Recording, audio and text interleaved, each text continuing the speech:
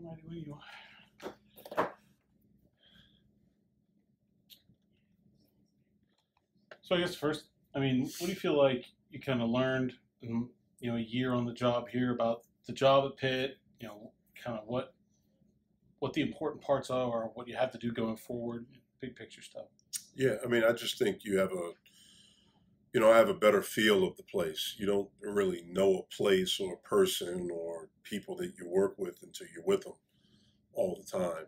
And now having a year, I think I understand our program better. I think I understand the athletic department, the university, the city.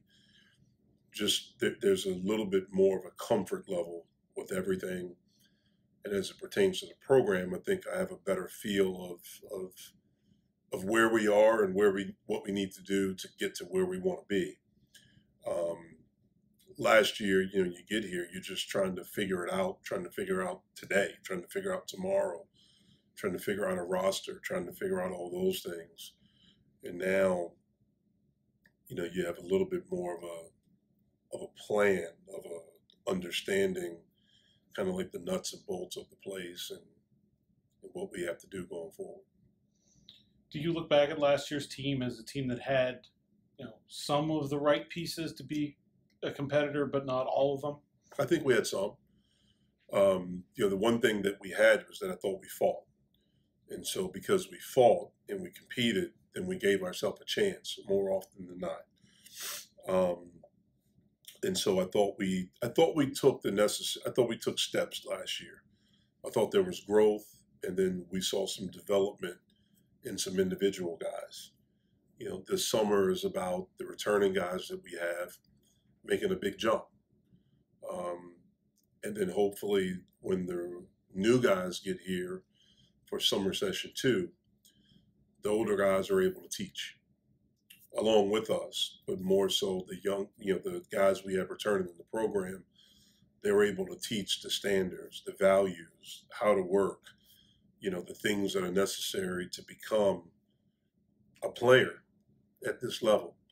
And certainly the trip will be important for us. But I think those first few weeks of end of June, early July are really, really imperative for our growth as a program and as a team. How much do you feel like those guys that you have coming back that already played pretty big roles for you, X and Adis and Terrell Brown and Trey, how much better can those guys be this coming season, and just how much future potential do you still see above what we saw on the court last season? I think all 4 of them can be a lot better, and that's the goal, is for them to be. We need them to make a significant jump, and all of them have the opportunity. All of them at different times last year showed flashes. X probably more. But we need them all to become consistently good players. Shooting has to improve on the perimeter for those 3 perimeter guys. Decision making, ball handling, all of those things. And we're working on those. We've been working on those since the season started, since the season ended, I should say. With Terrell, it's about becoming a consistently good player. It's about improving the motor, getting stronger, all of these different things. And he has shown a different attitude already so far, and his willingness to work, his eagerness to work, and his eagerness to improve. And so, again, I know we're on the right steps, but I do think they all have room to make a big jump. When you set out to kind of, obviously I think your first recruiting class, you probably would have taken not anybody, but, you don't have the opportunity to be picky. When you have a year, it's still not, a full recruiting cycle, but you had more time. What were the attributes that you wanted to emphasize when you were thinking about, maybe regardless of position, but what did you want in a person, and what kind of basketball players were you looking to get to bring in? Well, the very first thing, even with last year's class when we got here, we wanted to add guys that have value. We're not going to just add a body. We're not going to take anyone just to take someone.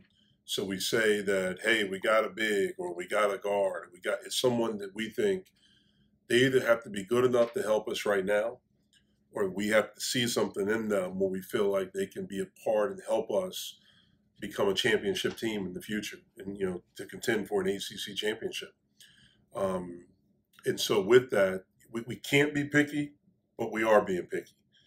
Now, it's not the type of picky that maybe some other programs can be, where they can be selective. But we're going to take guys that we feel have value. If you look at the guys that we took last year, all 4 of them we felt had value. City for a year, but then the other 3, value for right now, but also long term. If you look at the guys that we've signed for this year so far, it's the same thing. The very first thing is that we want guys that we think are good kids. That's what we want to have in our program, and we want to build that around. But then they have to have the necessary talent that we feel like they can help us right now, but also where we feel like they have upside, where they can get better. We feel all 4 provide that for us. We look for guys that are naturally competitive, where they feel like they have something to prove. Maybe there's a chip on their shoulder. And so we look at that. I think all 4 of the guys that we've signed so far, I think they have that. They all have a desire and an eagerness to get better, to improve. When I put together my coaching staff, that's one of the things that I looked at. I knew we were not going to get the ready-made guys. That's just not who we are right now. Hopefully at some point, maybe we can get that. But I wanted guys that have upside, and I put together a staff that I feel like that we can really help them develop. I think we showed that this year with X, Trey, and Deese. And so I'm excited about who we've signed so far, and about the possibilities that we have coming up.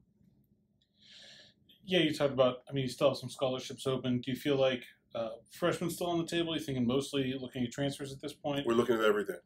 Anyone that we feel like has value. So it could be a transfer, it could be a freshman, JUCO, foreign, whatever we feel like has value, a guy that has value and that can add and fit kind of maybe a need. Like right now, we need front court. We need guys with size that can play. And again, we feel like we're on some guys that we think that can do that, and hopefully we can close the deal.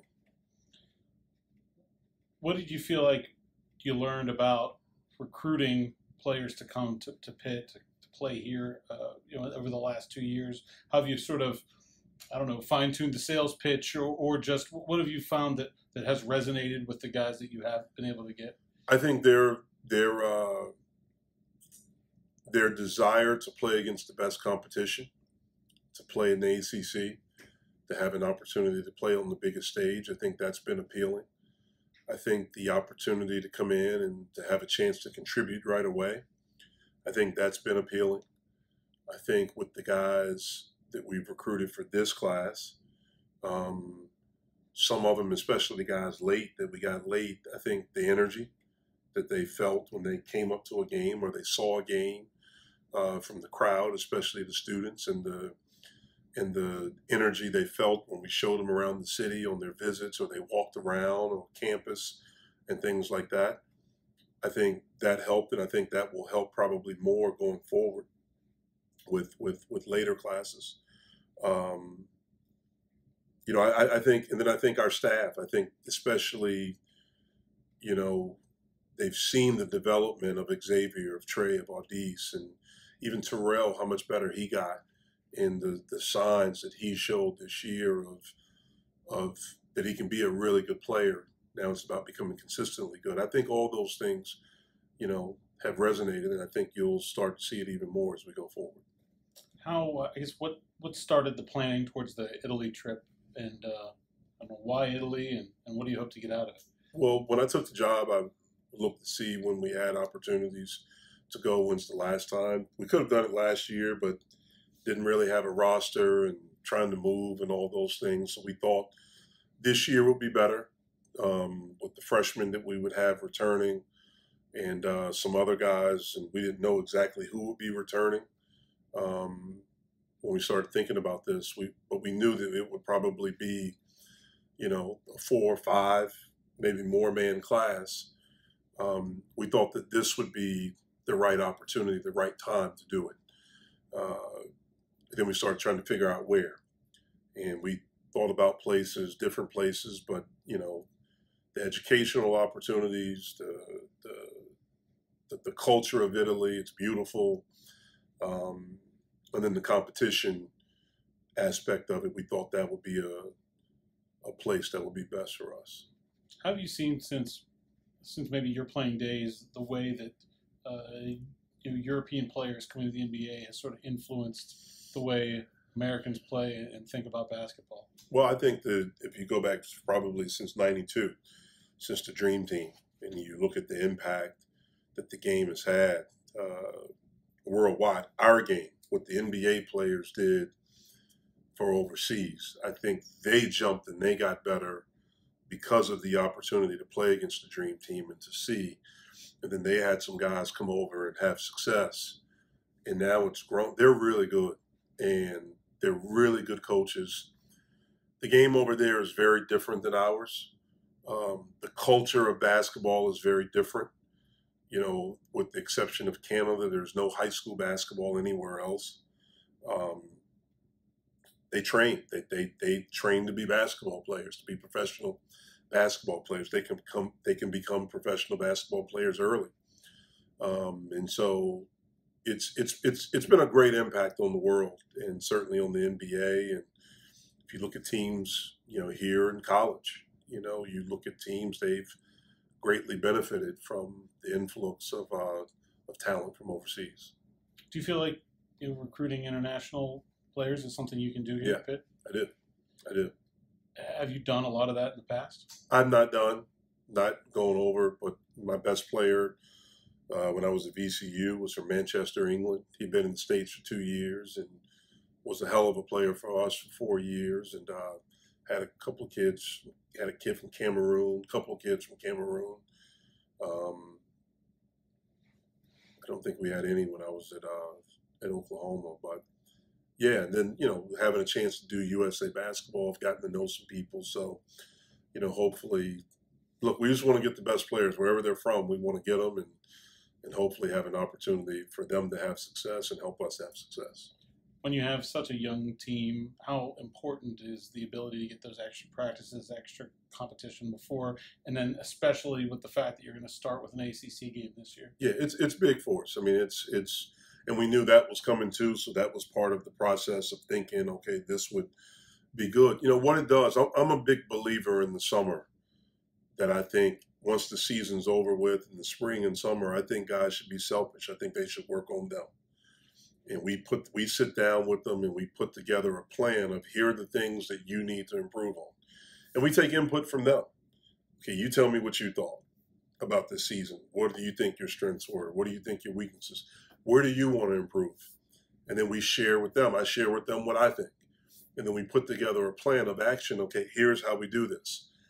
And so we'll continue to do that up until probably the middle of July. And then we'll shift into team.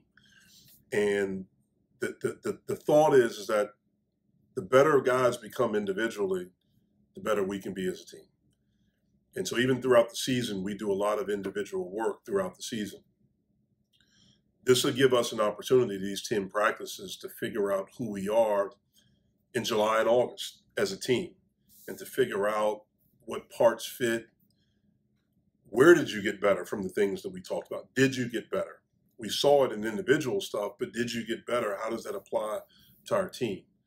And then when we get back from Italy, we'll take some time and we'll get right back to individual stuff. That will be different from how it's normally done. We'll get back into individual stuff.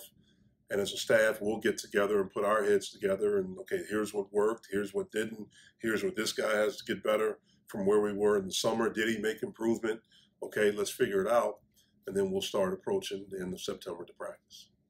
Obviously, we're very familiar with the conference before you got here. Do you feel any differently about any of it, though, after spending a year as a head coach in the ACC? I don't. I mean, I've always known that, it's the best league. It's the most competitive league. This year we had 3 number 1 seeds, the overall number 1 seed, and the eventual national champion. So it's hard. It's difficult. It's a challenge every day.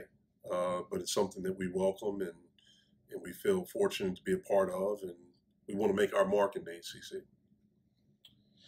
Do you have a time frame when you're hoping to have Kenna back in action, or is that still? Yeah, it's probably going to be a while. I mean, he could miss time and maybe significant time from the season. It was a major surgery, and He's responded well, but it's a long recovery, and so we don't have an exact timetable, but I know that it could be significant time. He's going to miss some of the season. There's no question. I don't think there's any question about that, but it could be a significant amount of the season. How much was that something that was bothering him kind of all year last year? When I took the job, it was bothering him, and he complained about his hip, and we tried to do some things. I thought, towards the end of the year, that was the problem when he didn't play in the Syracuse game. It started bothering him a little bit more towards the end of the season. As a program, sort of above and beyond what happens on the basketball court, how do you feel about the progress you made, whether it's, getting the students re-engaged in the program or the fan base? It seems like from my end, there's been a pretty significant buy-in in just 1 year. Well, I think we've had tremendous growth. If you look at the attendance at games, especially as we got to the ACC, the students were amazing. The energy in the building, I think it felt good. It certainly felt better when I came up here than when I came up here as a visiting coach. Around town, you could feel it. In the city, you could feel it. I think I said at the end of the year after we lost to Syracuse, I think what our team last season did was that they gave hope, and that's something we need to build on. So I think we showed growth and development, and that's something we want to continue to do. How much do you, I don't know, pay attention is not the right word, but how much do you consider that like an important part of what you're trying to do? Is just as much, success on the court? Yeah, that's obviously kind of the primary job, but that other stuff all matters too. It's huge. It's huge. I mean, look, when I took this job, I knew it was going to be a challenge. I knew it was going to be difficult. I coached against those guys the year before, and so I knew that, again, it was going to be a challenge. We were young. We had no experience as far as winning, as far as success. We didn't have a lot of size. I knew the challenges of shooting the basketball. I knew that was going to be a challenge. Scoring, I knew was going to be a challenge. And so from the beginning, right away, I told those guys, like, look, we the things that we can control, we have to control at a high level. That's how hard we play and how together we are. And for the most part, I think we did that. I thought we fought. And because we fought, we gave ourselves a chance. In just about every game, we had a chance. We were right there. I think what that does for our guys is that it teaches you that you have to go a little bit harder. You have to fight harder. You have to work harder. You have to prepare harder. Your commitment has to be at a different level. Your responsibility, individually and collective, it has to be greater. Your how much you can compete, how much you can commit to work and to all these things that I've talked about, it has to be better. One of the things I knew we didn't have when I walked in here last year, we didn't have anyone when we are away from them, the coaches, when they're amongst themselves in the locker room, we had no one that could say, this is what you have to do. Man, this is how you beat this team. Man, this whatever. We didn't have that. We have that now a little bit. And so, that's something. But all those other things, they were great. I mean, the energy that I feel when I walk around the city and the excitement, I'm pleased for that. That's a big part of it. Hearing the students, feeling their passion and energy. I'm excited about that. And now, hopefully, we can take another major jump this year. And so I'm excited about the challenge of it.